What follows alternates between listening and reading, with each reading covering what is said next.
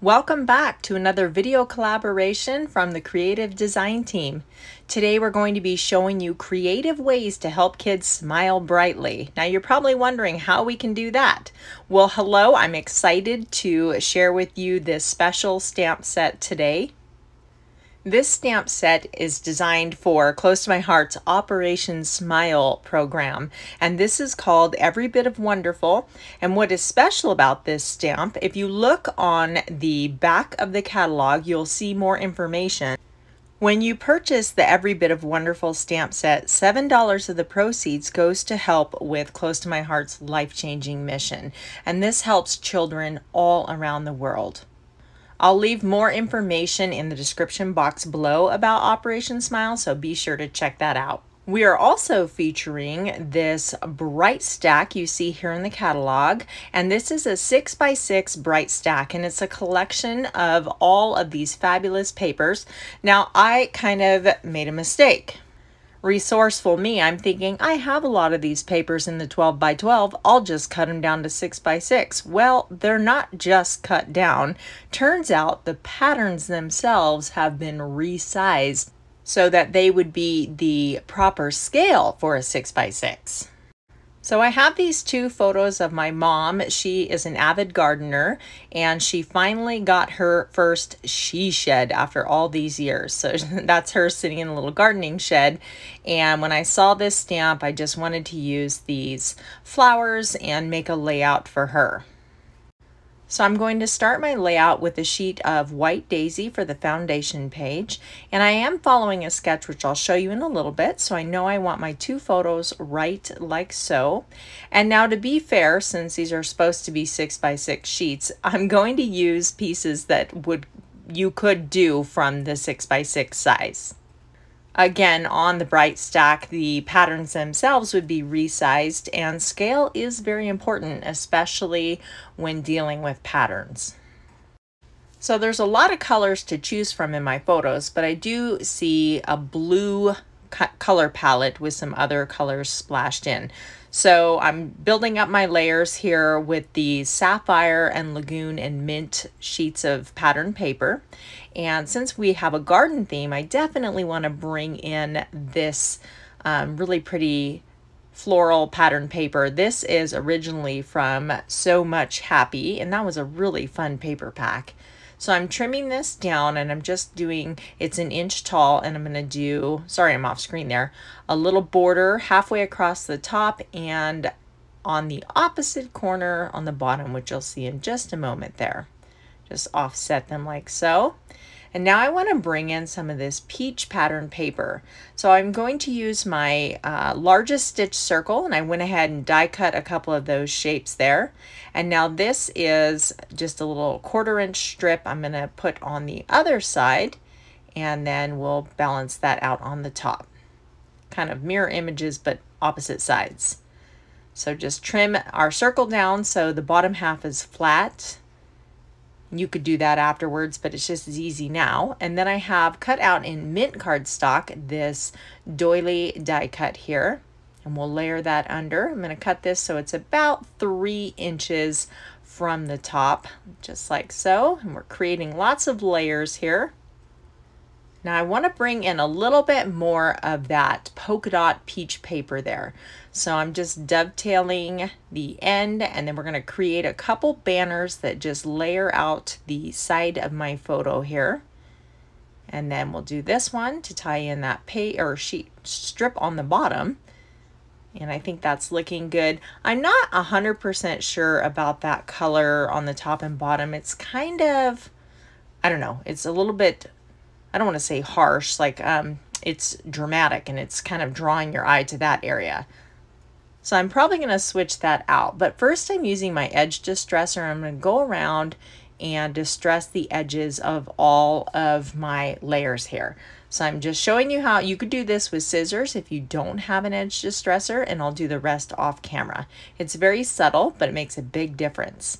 Now I'm going to swap those out for this, and I do think that that's much better. It's just a softer look. We still have that color, but with the white, and again, it's just softer, and it's just not so distracting.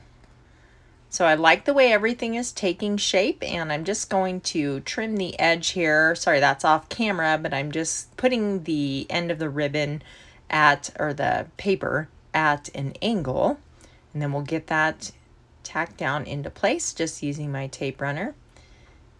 And now we're ready to stamp and create our embellishments. So I flipped my VersaMat over so I can utilize that foam backing, and I have a sheet of the white daisy.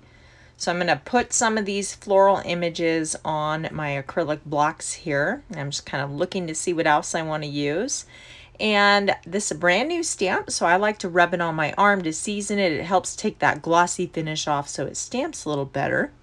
And now I'm going to be coloring these in. So I'm using my intense black ink because this is a solvent-based ink and it's alcohol marker friendly. You can watercolor on it, all sorts of different mediums. So I'm not sure exactly how many I'm going to need, so I'm just stamping several of the images here. I generally like to do things in odd numbers, so I thought 3 was a good place to start. I can always make more later. So we'll just do these 3 different floral images here, and I'll make 5 of the smaller ones. So I'll show you how I'm going to color in the first one, and then I'll do the rest off camera. I have the peach shimmer brush here, and I've gone ahead and squeezed out just a little bit onto my section of all-purpose mat, and now I'm using it like a paintbrush to go around this large floral image here. This has a really shimmery finish, which I'll show you in just a second, and it's just beautiful. I love the shimmer pens. So when I hold it up to the light, you can see that shine. And now I'm using a water brush and my Sapphire ink. Let me zoom that in a little bit. So I love these new ink pads. Squeeze them together and then open them up, and you have like this little built-in tray. So I'm just watering it down with my water brush and then picking up that color so I can paint with these, or paint these little leaves in the Sapphire color. And we'll do this on the other side here, just like so. Just wiping it off on a paper towel to clean it up in between colors. Now this is the old style ink pad, and I still have some of the older colors. And this is Lagoon, which is currently available in the new ink pads. And so I'm doing the same technique, just using my water brush to color in these leaf area images here. I love how we can customize our stamped images to suit our layout, and with everything color coordinating, it just makes it really simple. So here I'm using my water brush again, but here I'm combining it with a watercolor pencil. So there's so many different ways to color in these stamped images. I use the red shimmer pen for those smaller flowers, and then the Lagoon and Sapphire ink for these 2 here. Let's just take another minute to appreciate that beautiful shimmer there. And now we're ready for the fun part, the embellishing. So I know I want to use these large flowers and kind of create a frame around my photos there. I'm going to layer these smaller red ones underneath here, just kind of creating little clusters. And I'm trying, yeah, I think that's kind of too much. I don't want to use the 3rd flower up there, so we'll just go just experimenting with them. I think less is more. We're going to go with those 2, the Sapphire and the red. So I'm still trying out these little flowers, and I think we can agree that the 3 forming that visual triangle looks the best. There's also a few different sprigs that you can incorporate, so I'm going to stamp a few of these as well. I think I want to use the Sapphire ink and layer this out from under my floral images. So again, this is a new stamp, so you always want to test it out, make sure it's stamping very well. And then putting that foam sheet under where you're going to stamp helps ensure a nice crisp image also. So when you're stamping right onto your scrapbook page, you just want to do everything you can to ensure success. I think that looks really good. I'll do one coming out the bottom here. And yeah, I like the way that looks. Just another layer. And I think I want to repeat that up top. So I'm going to have to raise that flower up just a little bit so I can stamp on the white there. Let's get it situated the proper way. And that looks good. And then we'll just do a tiny little one peeking out in the corner like so. Perfect. So I want to add, while I'm adhering these down, that back to the Operation Smile stamp, I do not make commission on that stamp, and that's so they can maximize the proceeds that go towards Operation Smile, and I think that is awesome. Another way you can donate is when you make a purchase on my website. When you're checking out, you'll see at the very bottom there's a little box that says Operation Smile, and it'll ask you if you want to round up the change, or you can enter in any amount that you feel led to give. There's even some fun t-shirts that you can purchase to support this cause. Lots of options, so be sure to check it out over on my website. Again, I'll have more information in the description box below, so check that out. So I'm just about done with my embellishments, and then I'll need to work on a title. So there are a few title options. They can be titles or subtitles. So I'm just moving this about the page, and it's going to fit right in that corner perfectly. It says, "Inside and out, you are beautiful." And I thought that was very appropriate for this layout of my mom. So just testing that out, I'm going to use the Sapphire ink and stamp this image right there. Make sure my page is lined up so I can get this straight. And give it a minute just to soak in, make sure we get a nice image, and yes, perfect.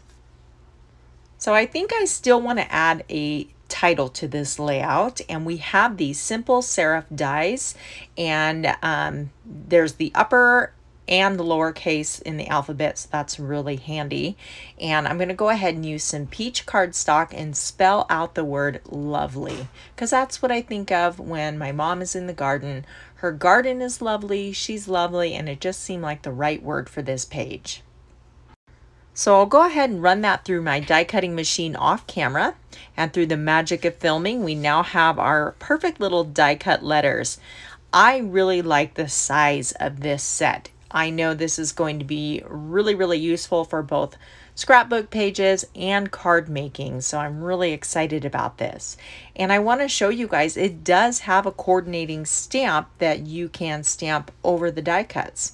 So again, both the upper and lowercase. I'm not going to add that today because I have a lot of busy patterns going on this page, so I just want the clean look of the cardstock for my title. Now I'm using some liquid glue and my tweezers to hold these little letters, and the liquid glue gives you just a minute to get them wiggled into place there. So we're just going around and getting these all tacked down. I like how they're overlapping my photo. When elements are layered together, it just gives them this sense of belonging, and it's just very pleasing to the eye. Having these die cut letters is super handy, because how many times have you gone to use an alpha sheet and you're missing the letter you want? So you look at the other letters and you try to get creative, and sometimes it just doesn't work. So as long as you have the set of dies, you can always cut another letter. Now I still have a lot of the elements from the So Much Happy, so I pulled that out to use on this sheet. And I have these word stickers here. The one at the top says lovely day, and then at the bottom I have some kind of wonderful and all the details.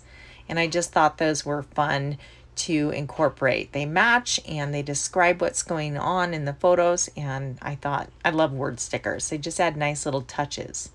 And then this is the Crafty Loose Sequins, and there's these tiny little black flowers. There's two different sizes. So I'm using my little jewel picker here, and I'm just putting these around. Now these are not adhesive back, so I will have to use little drop of glue. I'm just going around and getting them placed, and then I'll go back and adhere them in just a moment. But I like that. It just almost looks like black splatter, but they are floral and they go along with the floral clusters really nicely. Be sure to check out all the other participants in today's video collaboration. I have them listed in the description box below. Here's some more videos that you might enjoy. Thank you so much for watching, and I'll catch you in the next video.